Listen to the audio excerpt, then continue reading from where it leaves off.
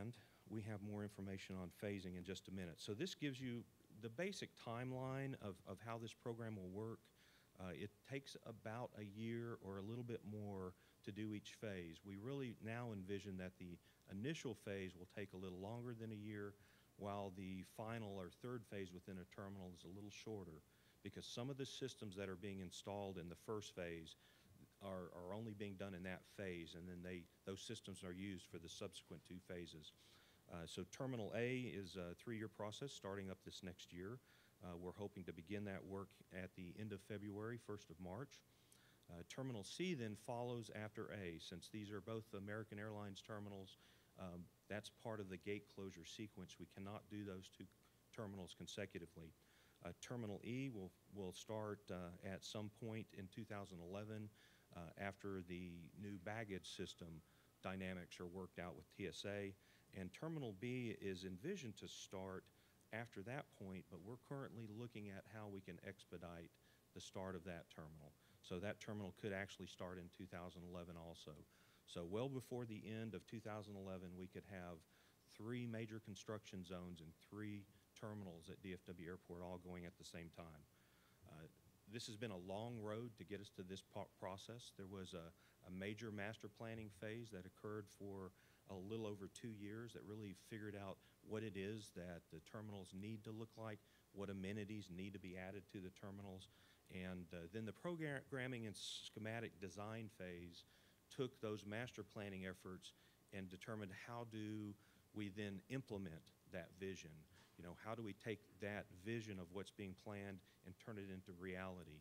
So that's where we really started getting into the scheduling and what the existing systems look like, what the new systems need to look like, and then how do we make that transition between those two components. We're currently beginning the design phase. Some of the designs already started. Some of the major terminal renovation design work is just about to initiate for terminals E and B. And those design phases are really staged so that we're able to expedite this process, design a section, build it while the design for the next section's ongoing.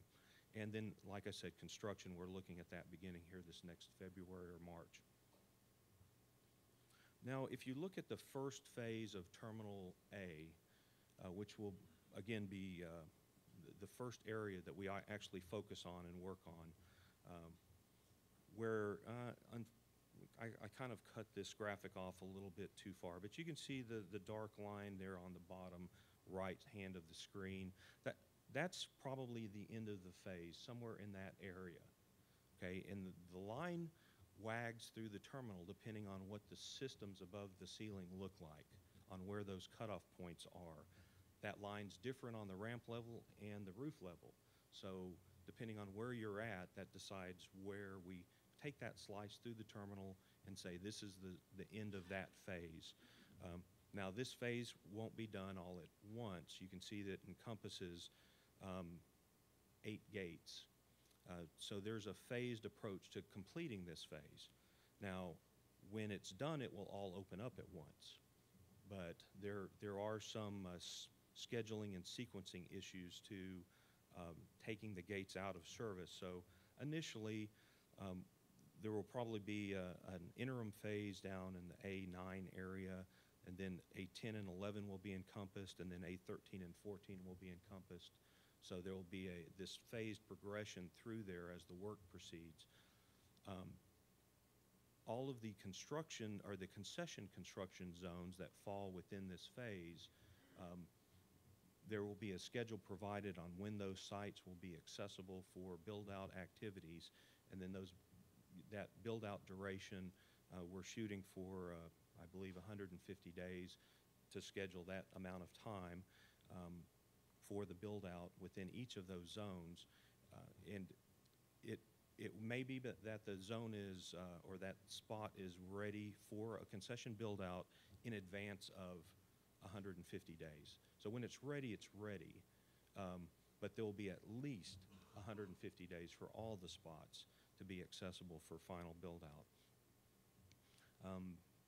The general contractor for the airport in this terminal is Balfour Beatty, and they have a good team assembled to get this work done within the shell. They'll be providing this shell out for each of the concession zones and all the utilities as described in the tenant design criteria that will be provided so that everything is ready when that area is ready for the final build out. They will be in control of this construction zone because they're in control of the larger zone. So you need to understand a little bit about how they're intending to work, because each of the build-out contractors will have to work within that system. So this will become a non-sterile, non-AOA work zone. That demising wall, that fire rated, that blocks off this zone, turns it into a construction zone. So they will be controlling access to the construction zone simply from the point of view that they won't allow public into that area. There will be some badging or ID process to where your workers, your contractors, your personnel can be identified for access. They'll have some plan on how each concessionaire can access their site safely through the general construction zone. All the materials will be delivered to the curbside and come in the front door, basically. All the waste stream will be going out the back door. When I say back door, there's not one, but they're going to create a back door through the window partition into a segregated area on the ramp where they'll have the waste dumpsters or roll-off containers. So as those plans are furthered for the general construction, they'll also be provided through concessionaires to each of the concessionaire build-out teams. So the other two phases in Terminal A, which would be Section B in the middle and then Section C at the end, will really proceed just like this. After this phase opens, then the next phase will be taken down in segments until the entire phase is under construction, and then will be returned back to public service after everything is operationally certified. So really that's all I had to present. I know there's probably a lot of questions. If you wouldn't mind, please write them down. I'll remain till the end of the presentation, and we'll answer any of your questions today that we can, and we'll get you the answers to anything we don't know so that they can post that on the website. So thank you very much. And now I'd like to introduce Stephen, or are we going to do some questions now? Okay, that would be great, Michael. If there's any immediate questions, I believe we'll take those at this time. Just hold your hand up and they'll bring a microphone around.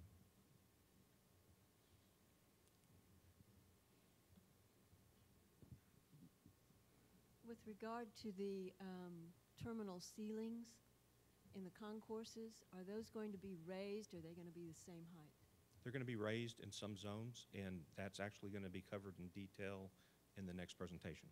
One more question. When you say all these gates will come back online, does that mean they're all going to be taken down at one point altogether and then they come back online at one point, or are they staged? No, they are staged. We have restrictions for how many gates we can have out of service at any one time. So basically, we'll have through A14 out of service, and then when we have to take A15 and 16 out of service, we'll probably return A13 and 14 to service at that time through a mechanism we've been working on, but we will not open the concessionaire spaces in that vicinity, more than likely, until the general phase is completed. On your diagram here, you show 21 days for gate 13, 14, and 15. And the rest of them, you say 12 days. Yes, I'm sorry. The timing on this really is not relevant to what we're discussing today.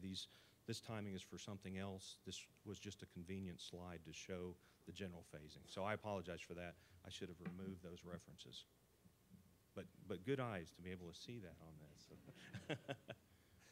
You showing a design phase. How long is the construction takes total time of this phase? What I see here, design overview, you're calling it. As relating to this slide, okay, the design phase varies. So we are in a fast-track process with our general contractor. So there are design elements that have already been delivered to them,